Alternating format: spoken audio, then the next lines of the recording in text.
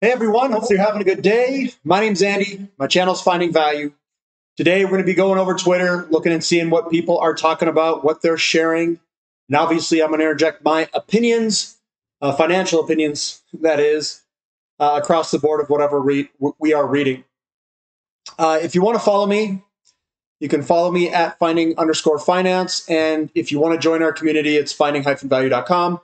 You can use discount in the coupon code if you want a discount. And we do have a Saturday, 7 a.m. Mountain Standard Time question and answer session for the members.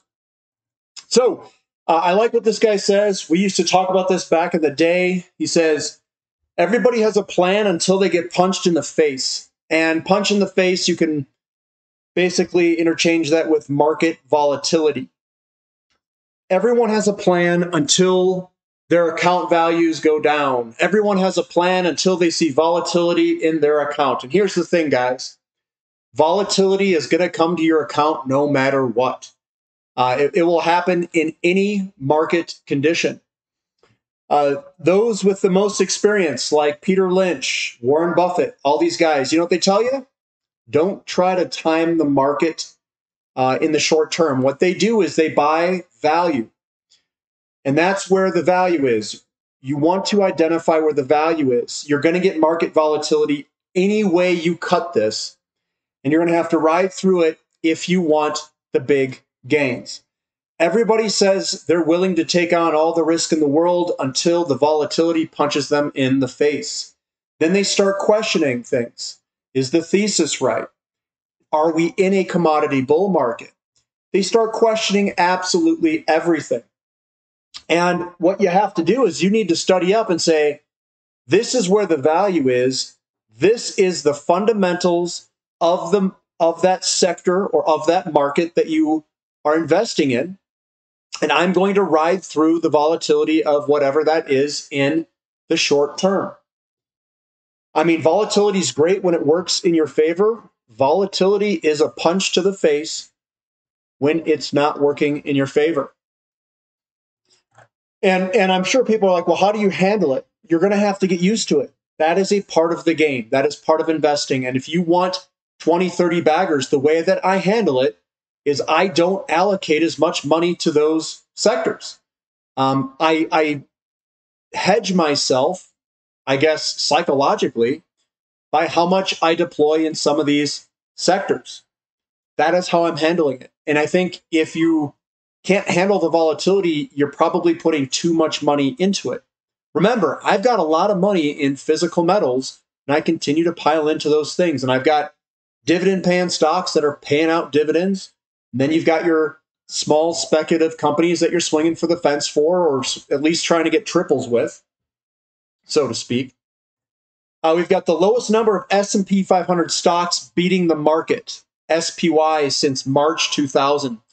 The reason I wanted to share this is March 2000. That's the bottom of the commodity bull market.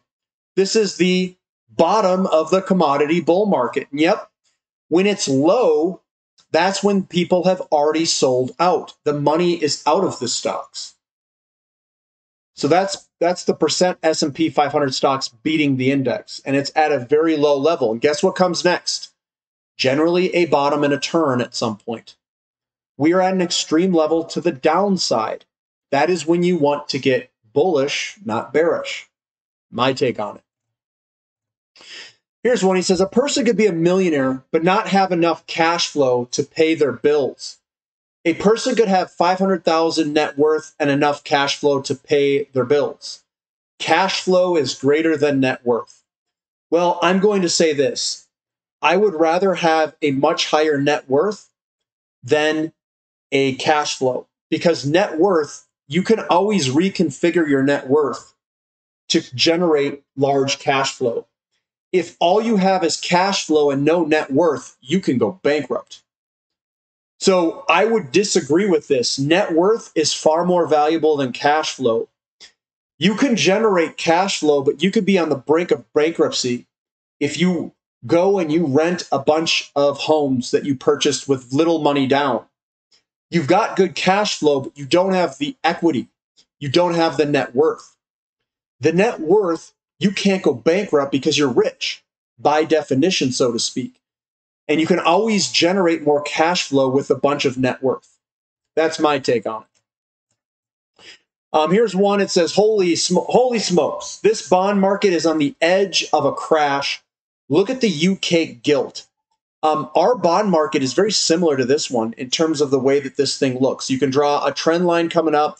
We've broken that trend line, back test, and it's been coming down, and we've been moving sideways for a little bit, but it's starting to break to the downside. We're also seeing that in the United States bond market. So these bond markets, interest rates are really starting to move to the upside, and perhaps we're seeing cracks in the system. They're probably trying to hold this all together by keeping precious metals down through paper contracts. Good luck. That's all I'm going to say. Good luck. You can't hold this down forever. I thought this was interesting because a lot of people continually talk about these big house market crashes. And these guys come on and they always say the crash is coming, da da da da da. This was back from 2022 when Robert Kiyosaki predicted the housing collapse. He also stated the best investment is cans of tuna fish. Ignore the noise and the gurus, buy good deals, and hold them long term. I actually completely agree with this. The only thing you can control in a market is when you purchase an asset. And what you can do is you can find undervalued assets and buy them when they're undervalued. Then you hold for the long term. That's been the most successful strategy that every single billionaire stock market investor has basically given. They've also say when you find a big trend, you buy low and then you have to ride it for a long time. You ride that big trend. That is where the big money is made. That's from Jesse Livermore. We've got Peter Lynch saying the same thing. Warren Buffett, Charlie Munger, on and on and on. Howard Marks. It just keeps going, guys.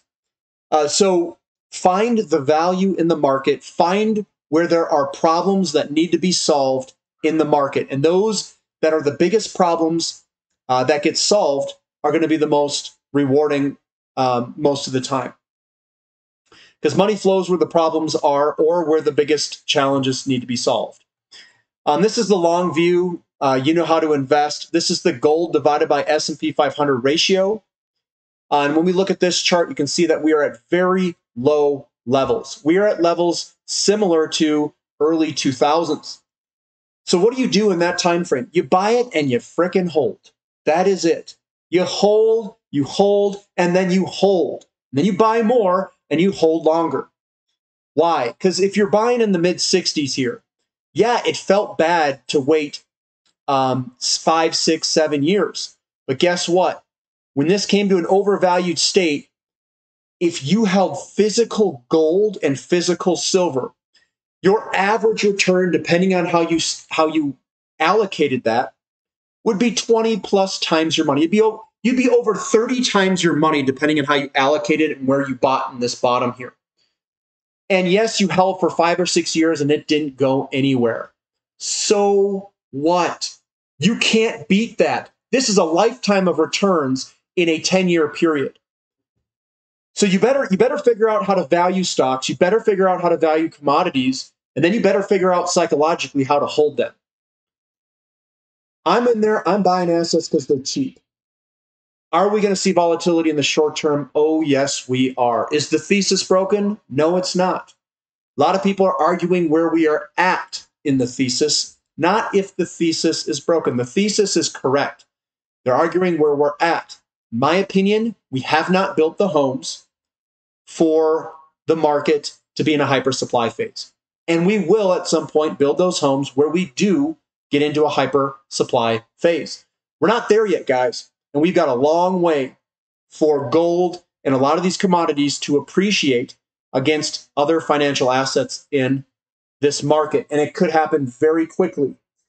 It turned up a little bit, and then a lot happened very quickly. And yeah, we had a wicked pullback. And I think that we are actually earlier than what most people think. I don't think that this was the first, well, it could have been the first leg. And then it's going to launch from there. It's going to be nice if you're in it and you can wait and be patient enough. This is, again, this is similar. So this is the gold to S&P 500 ratio. What this one is, this is the gold to M2 money supply. And the way that this turns and goes up is under certain market conditions.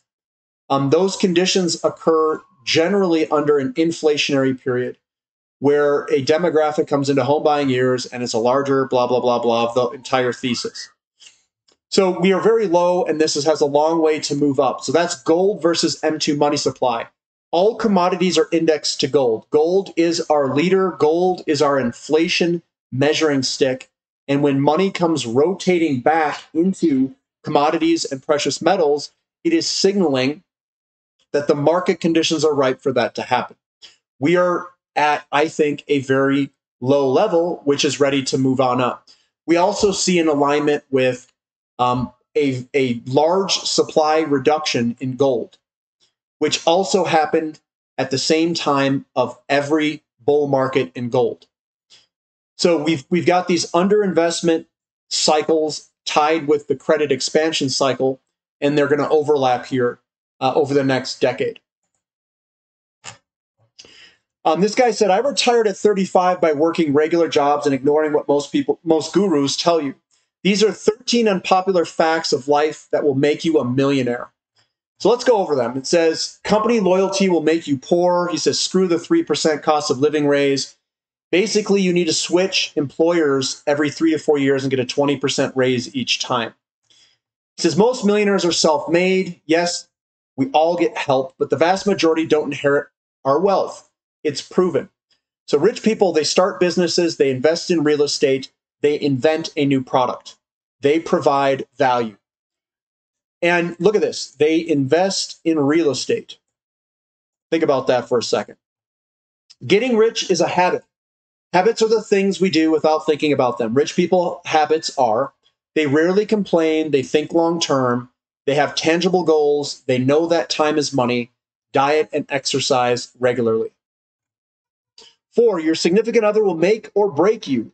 I am where I am today because of the person I married. The right spouse will support you in your goals, not stand in your way. Took until I was 33 to find the right person. So this person, if they made $1 million by 35 or retired by 35, they mainly did it by themselves, and then they basically got married later on. In this particular case, very few rich people are addicted to the news. The news is designed to make you upset, angry, fearful. None of these emotions help us build wealth. Rich people are too busy getting rich to worry about the day's manufactured drama.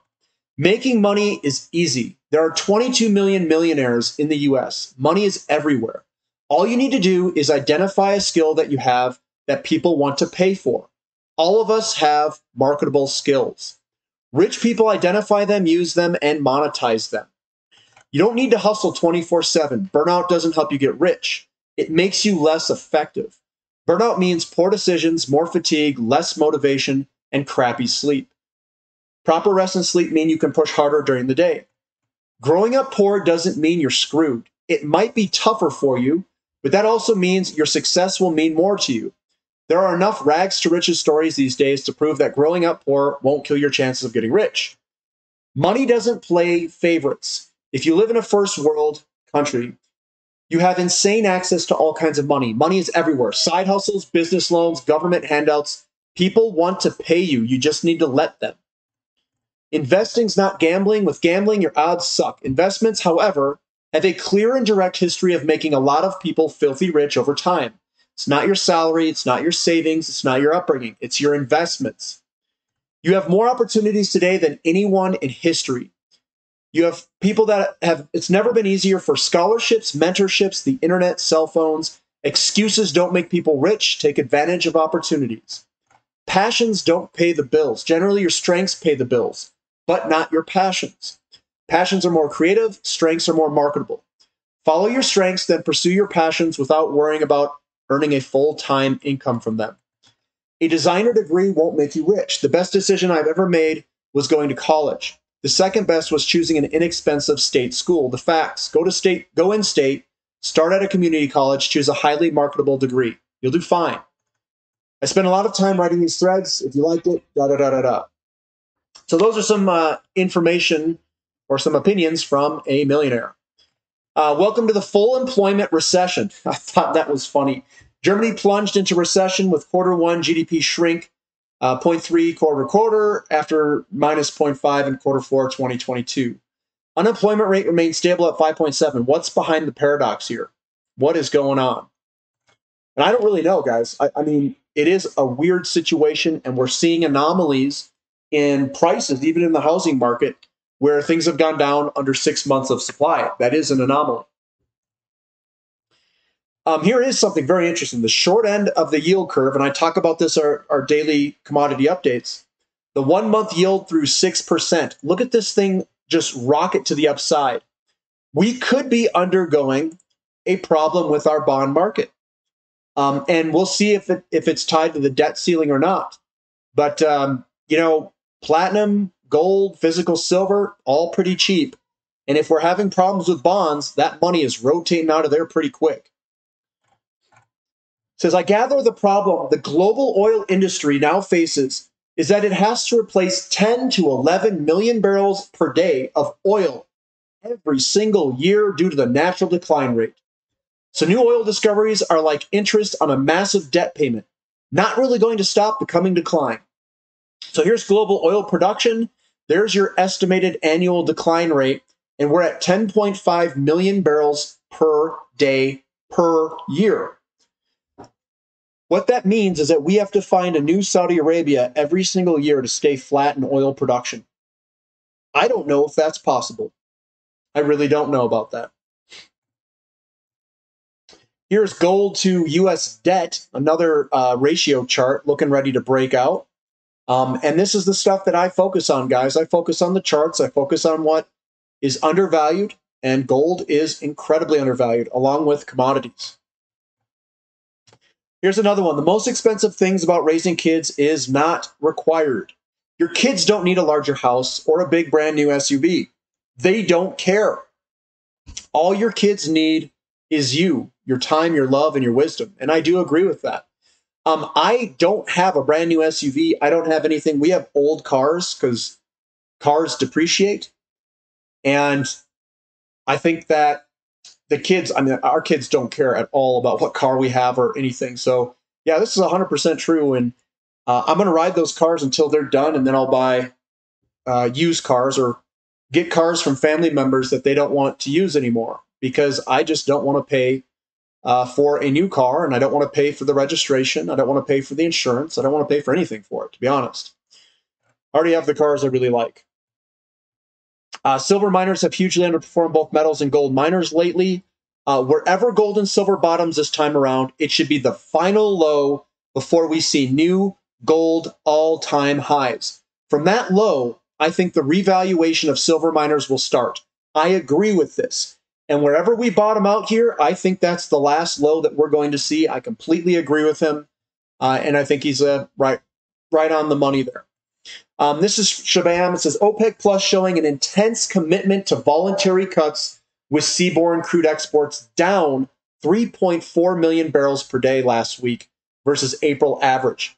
Saudi Arabia in particular is tightening the screws with their exports, down 1.7 million barrels per day versus just 5 weeks ago. Trend is your friend. Invest accordingly. We've got a decline in cargo volume of oil.